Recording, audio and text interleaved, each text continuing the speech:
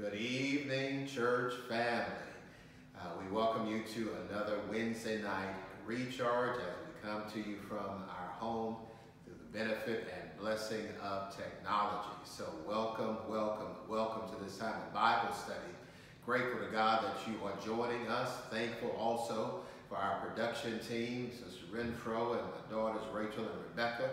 Rebecca's sitting behind the camera, and so we're making sure that this is done so that we can stay connected and we can stay in the Word. Tonight, as we come to you, before we get started, there are some announcements that I want to share with you. Starting with our men's Zoom, our brotherhood get-together, get-together on Monday. So Monday evenings at 7 p.m., our men are connecting through Zoom to have a time of Bible study together. They will not meet this coming Monday because that is Memorial Day, but the Monday afterward, we're inviting all of our brothers to join in on that Zoom meeting. Also, our One Heart Women's Ministry has already been meeting, and they come together on Wednesdays at noon, again, through Zoom. Sister Minister Darlene Ephraim sends out a link, and so that's where you can connect and share and see what's going on with our women's ministry. So please, ma'am, please, sir, take advantage of those. I want to also ask you to be in prayer for Sister Kim Thomas, member of our church. Her mom passed away, and so we want to keep lifting up that family during this time. Graduates, to all of our graduates this year, 2020. I know that it is going to be a little bit different than normal graduations. A lot of places are doing virtual graduations, but we want to still honor you, even though we may not be together on that Sunday when we usually honor our graduates. We still want to honor you. So please, ma'am, please, sir, get your graduation photo, your cap and gown photo to Sister Aquaberry. Send that to admin@cmbcaustin.org. So that's admin, A-D-M-I-N, @cmbcaustin.org. And let's get those to her by June 1st so that we too can celebrate you. And then lastly, we want to remind you that giving is a part of our worship, is a part of our discipleship and membership as a church. So continue to give to the work of our ministry, either through Easy Tithe or through our church website. You can mail it in, you can drop it off, but let's continue to give. All right, let's get into the Word this evening. We want to begin with a moment of prayer. Let's bow together. Gracious God, our Father, we say thank you once again, Master, first for who you are, being the God that you are, being the divine other. There is no other God like you. And so we bless you, Father. We honor you. We praise you. We lift you, God. We magnify your name. We come this evening, Father God, to study your word. We have been separated through social or physical distancing, but Father God, we still want to be related with you and to you through your word. So we pray, Father God, that you will use this time as a Corinth Church family. Use this time as those who may be looking in and sharing with us as guests through the YouTube. That, Father God, use this time in your word to build us up, God, to grow us and mature us. Position us, Father, for the next stage in our lives and for those things that will come against us. So, Lord God, it is through and by your word that we are helped, that we are convicted, that we are challenged, that we are changed. So have your way now. This in the precious and wonderful, awesome name of your Son, Jesus Christ, we pray. Amen. All right, if you don't mind grabbing your Bibles, and let's turn together to 2 Corinthians chapter 2, verse 7. 2 Corinthians chapter 2, verse 7. Then I also want you to flip over to the book of Hebrews, chapter 11, verse 1. Let's put your finger there. Hebrews, chapter 11, verse 1. If you're a part of the Corinth Church family, you should have received an email. Part of the email way of getting information in that email about tonight's Bible study will be the outline for tonight's lesson. On that outline, you'll find these two passages of Scripture, 2 Corinthians chapter 2, verse 7. I'm reading from the New King James version of this passage, and it says, "For we walk by faith and not by sight." We walk by faith and not by sight. And then when I look at Hebrews chapter 11, verse 1, it tells me what faith is. And it says that now faith is the substance of things hoped for, the evidence of things not seen. So with these two passages, I want to talk tonight about faithing the vision. Faithing the vision. You received announcements from our church. You know that this is kind of the tag or the focus for this year is faithing the vision. Now, as we entered into the year of 2020, nobody could have seen or even imagined a COVID-19, this coronavirus, this pandemic that has come upon us. No one could have seen it coming. Many of us came into 2020, and some probably didn't see health issues or health concerns coming. You didn't see that job layoff coming. You didn't see losses in your stock portfolio as a result of what's going on. You didn't see that coming. Weddings possibly being postponed. You didn't see that coming. The fact that we are homeschooling our children, we didn't see that coming. All of these things we were not able to see. We had no forewarning that they were on the way. We didn't see these things in our future, but now that they are here, now that they are seen, how should we view our situation? How should we look at what is happening around us? And it doesn't just have to be COVID-19 or the coronavirus. It could be any concern or situation that you're facing. How should we as believers see that? And let me invite those who are non-believers. How should we look at these issues, these concerns, these circumstances? Well, our text would suggest that we as believers look at this situation or any of our concerns through the eyes of faith. We looked at this year as we came into 2020, kind of using the idea of vision, having perfect vision or perfect sight. And so looking at what's in front of us and then those things that are unseen, how do we function as believers? That's why I tagged this particular lesson and tagged our focus for this year, faithing the vision. Because as believers, we do not look at things. We should not look at things that we see just by what is happening around us, but we should look at them through the eyes of faith. So tonight, here's some thoughts that we want to consider. Number one, we need to go blind to our circumstances. Go blind to our circumstances. That means we can't let what is seen dictate the outcome. Can't let what is seen dictate the outcome. And we'll look at 2 Corinthians chapter 4, verses 17 through 18 in a minute. The outcomes belong to God.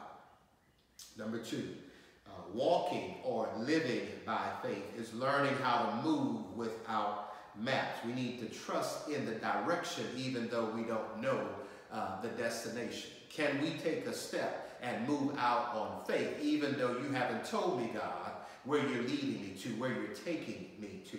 So walking by faith is learning how to move without a map. And then number three, we want to demonstrate a greater level of faith when we believe through our seeing. Not seeing to believe, but believing in order that we might see. It's acting as if it is already so. So with any Bible study lesson, anything that we're looking at in the Bible, I want to be sure that I'm looking at it from the context of how it was presented in that time. Because I need to start there before I start to apply it to my context, our context, and what's happening now and today. And so when we look at the outline and you look at your lesson there, in this letter to the church at Corinth, Paul is bearing his soul and he professes his abiding love for the Corinthians despite the apparent fickleness of their affection for him. Remember, this is the second letter he writes. In the first letter of Corinthians, you'll find Paul addressing some issues and concerns that have come up in this church. Issues of immorality, issues of conflict with one another. And so in that letter, he's dealing with all of those church issues, right? But now here in the second letter, he's dealing with them because they have allowed false teachers to enter into the congregation.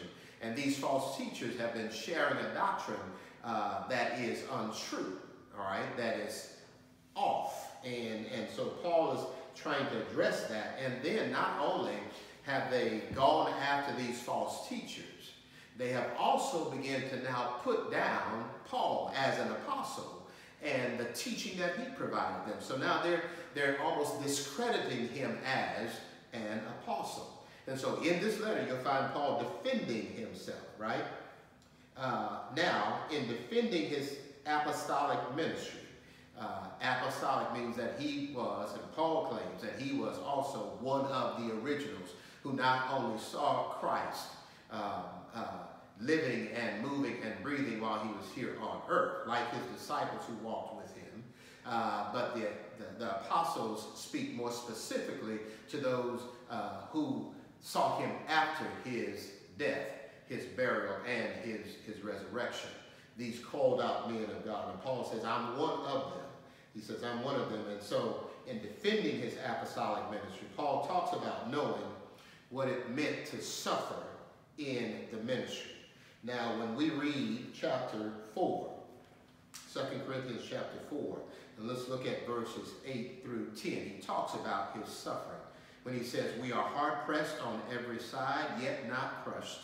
We are perplexed, but not in despair. Persecuted, but not forsaken. Struck down, but not destroyed. Always carrying about in the body the dying of the Lord Jesus, that the life of Jesus also may be manifested in our body. So he's giving us a quick synopsis of the things that he has endured for the gospel's sake. So he talks about this suffering. But then in 2 Corinthians chapter 2, verse 7, this verse is a part of a section of scriptures that talks about his eternal perspective. His eternal perspective. Again, how he sees eternity. It's the way he looks at his ministry. In my Bible, or in the New King James Bible, it talks about this particular section as seeing the invisible. Okay? So I believe that this is important because we need to remember that our decisions have eternal consequences. Paul says when we look at life, we ought to see life with an eternal perspective because what we do today can have eternal consequences. What we do in life should be viewed from the perspective of the not yet, but the here and now. And so it is from this context of, God, I don't see it yet, but I want to act here and now like it's going to be in the hereafter. So our lesson points us to that, especially when it comes to what we see. What is seen is temporary. What is unseen is eternal. Let me repeat that. What we can see, the things that are facing us, remember, those things are just temporary. They're only here for a moment. But what is unseen, the things that are in the heavenly realms, in the spiritual realm, those things that are unseen, they last for an eternity. So, let's get into this lesson. Verse 7 of our text is a parenthetical statement by Paul as he presses his point, right, about our existence. Now, when you look at verses Let's go to verses 6, 7, and 8 of chapter 5. 6, 7, and 8. Verse 6, chapter 5, 2 Corinthians. So we are always confident, knowing that while we are at home in the body, we are absent from the Lord. For we walk by faith, not by sight.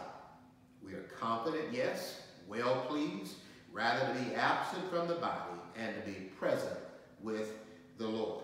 So when Paul is talking with them and sharing with them and understanding about where we exist, you know, there are only two places where we can exist. There's only two places where we can reside, right? As believers. As believers. There are only two places we reside as believers. Again, looking at the text, if you go back at the beginning of chapter 5, for we know, and I stress that part about believers because the we in the text, as you read through, the we is talking about us. So we as believers should understand that there are only two places where we exist. Either we exist at home in our bodies, or we exist away from our bodies in the presence of God as believers. So we are still alive. That means we're here at home in this body, this temporary structure, right? When we are no longer in this body, then we are present with the Lord. Those are the two locations where we exist. Those are only two places we can exist. So his courage and his confidence in this understanding is being able to make the statement and not lose heart or not stumble at what he sees. We talked about earlier all the things. He's been perplexed, he's been crushed, he's been persecuted, he's been forsaken, he's been struck down. All of these things that Paul has dealt with and all of these things that may be in front of him, again, he still considers these as temporary issues. And he says, I won't conduct myself based on these temporary issues. I will keep my eye, my focus, my confidence in the thing that I don't see, and that is God himself. So my faith and my trust is in him. He did not let what is seen dictate how he lived. Go look at chapter 4 again, verse 18. He says, while we do not look at the things which are seen, but at the things which are not seen, for the things which are seen are temporary, and the things which are not seen are eternal. So this means that our circumstances will fade to dark as we take steps of faith. That is understanding that all of what we deal with, all of our circumstances, he says to us, ought to fade to darkness. In other words, we ought to become blind to our circumstances and stay focused on that which is unseen, and that is God, and what God has said and what God has promised. So when we look at this lesson and when we look at the text, Paul, according to the lesson, has gotten to the place where he lost sight of everything that he was facing. He lost sight of his situation, and then he began to trust God. He began to have faith in God for the outcome of his life. That was one of the things I want to be sure that we understood from tonight's lesson, is that we ought not let the circumstances or our situation dictate our outcome. You got to become blind to what we see and what we hear about this situation, COVID-19. Some people are conducting themselves, right, based on what it is they see. A lot of the news reports and stuff, they're basing it and how they react to it, they're basing it on what they see. And Paul is saying to us as believers, for we understand, though, that we should not focus on the seen, we should focus on the unseen. We're not to disregard the facts of our condition or our circumstance, but we are to see them through the eyes of faith. Now, this was the mistake that the Israelites made when Moses directed the spies to go into the promised land and check it out. They made the mistake of listening to the report of 10 spies who came back with a negative report. You go back and read Numbers chapter 13. Remember, 10 of those spies, 10 of the 12 that were sent out to take a look at the land, they came back and they had a negative report. What they had to share negated what God had already promised. God has said, I'm giving you a land full of milk and honey.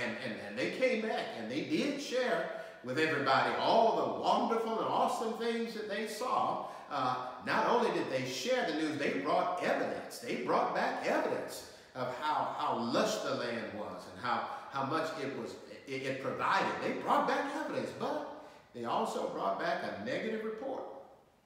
And they told the people, we can't do it. We can't overtake this land because we have seen giants. Talking about the size of the people in the land are bigger than us. And so they messed up. They messed up on getting into the promised land because they were listening to this negative report that they had received. We should never let that negative, impossible, unattainable thing that is in front of us, the way it looks, we shouldn't let that dictate our outcome. They negated the promises of God. They let what they saw trump what God had said.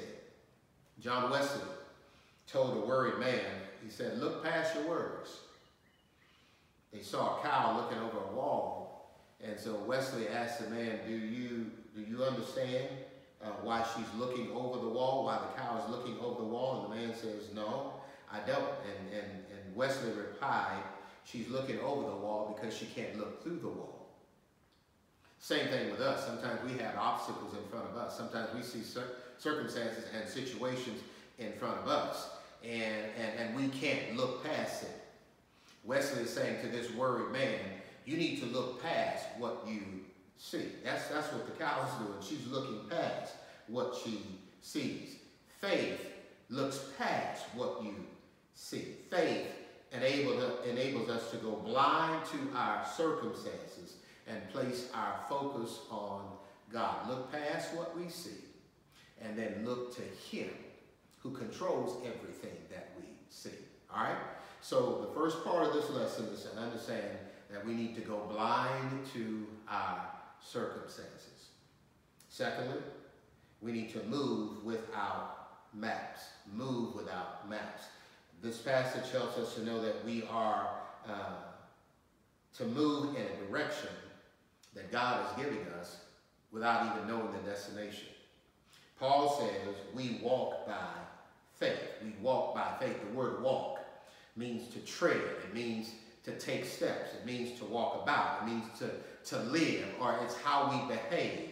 It's to go about doing. So our faith is not to sit, but our faith sometimes it is to go about doing, even though you don't know where, you don't know when, you don't know how, but it is moving, right?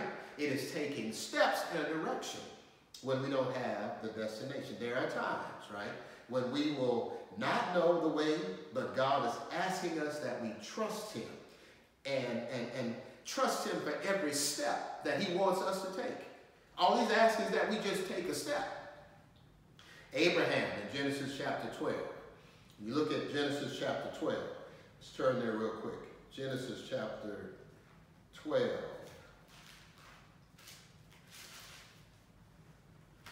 Genesis chapter 12. Now the Lord said to Abram, get out of your country, from your family, and from your father's house to a land that I will show you. I will make you a great nation. I will bless you. I will make your name great. You shall be a blessing. I will bless those who bless you, and I will curse him who curses you. And in you, all the families of the earth shall be blessed. Get out of your country, from your family, out of your father's house to a land that I will show you. God was asking Abraham to take a step. And He says, trust me, Abraham, I'll show you. I just need you to make a move. But God didn't tell him where he was going. God didn't give him the destination. Take a step. And so that's what God is saying to us today. Don't be so focused on what's happening that it causes you to freeze. And you don't make a move. You don't do nothing because fear fear has caused you to freeze. Not knowing how it's going to turn out causes you to freeze. Because you don't have enough information, it's causing you to freeze. And God is saying, no, I'm just needing you to move without a map. Just move without a map. I know you have GPS on your phone, but I'm asking you to move through my GPS. And so God is saying to us, take a step. Because faith is not necessarily, it's not taking an unnecessary risk. Faith is taking a calculated risk. And the calculation involves God. Because when you put God in the calculation, you end up with success. You plus God equals success, according to Jeremiah 29:11.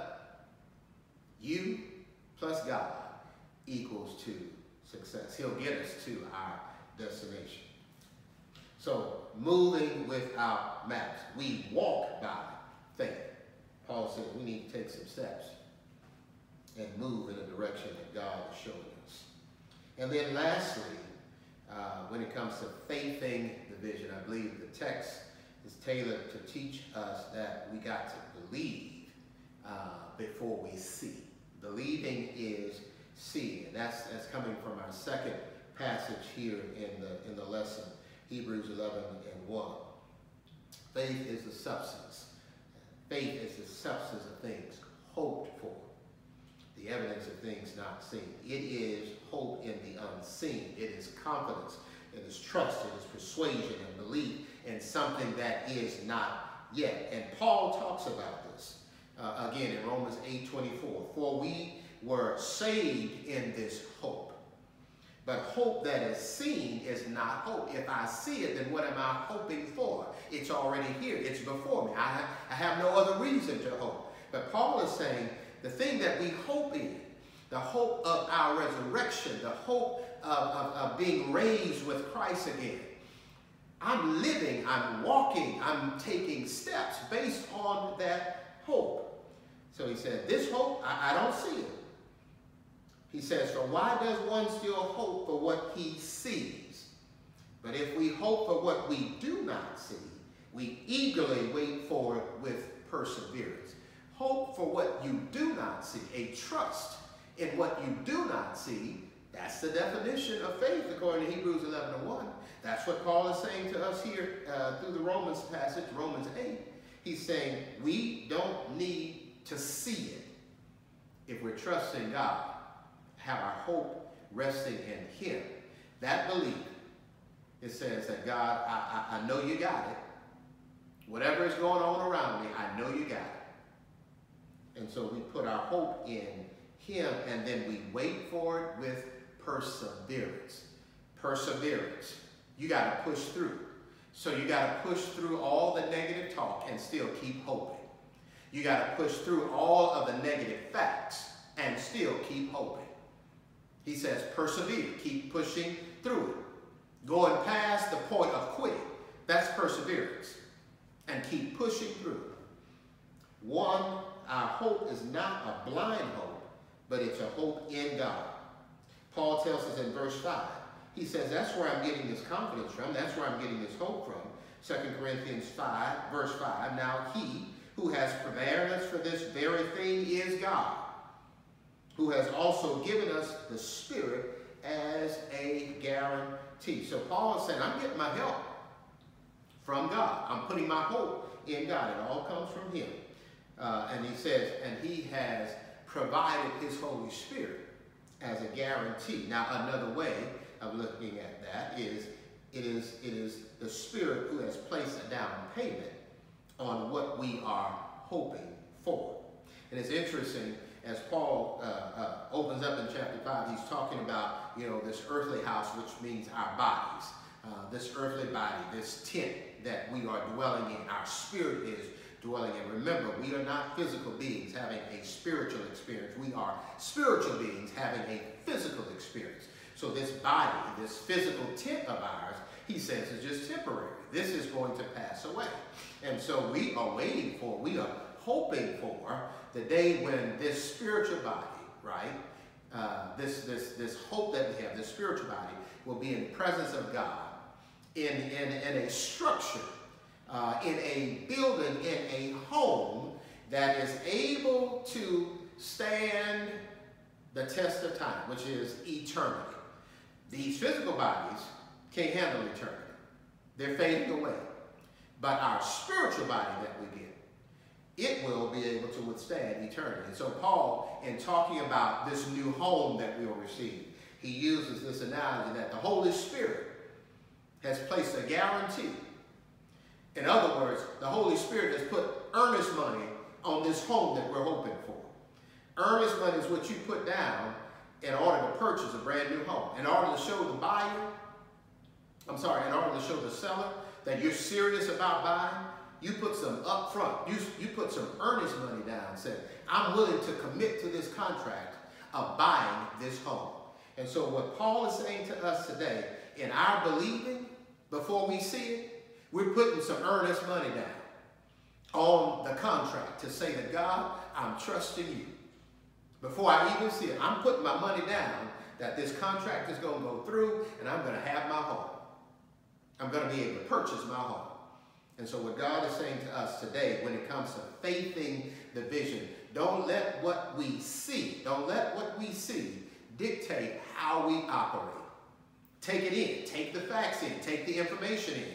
But then let's process that through the eyes and through the viewpoint of faith.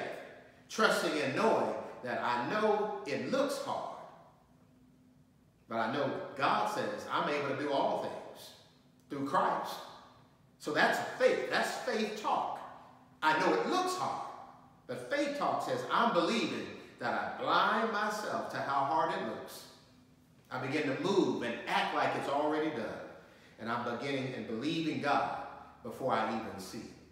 So I want us to remember that our lives or our walk in the present concerns of today is to be marked by faith, guided by faith, directed by faith, which is believing it before we can see it.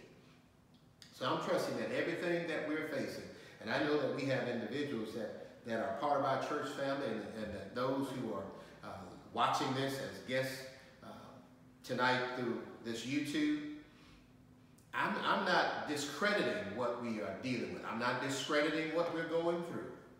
I'm just asking that we don't look at it through our physical eyes, but we look at it through the eyes of faith. We faith our vision. We faith what we see and trust the word of God. Trust what God said over what we see. Folks are without work. Some people are struggling just to have food to eat. People don't know what's going to happen tomorrow. All of these things, yes, they are happening. Yes, it is real.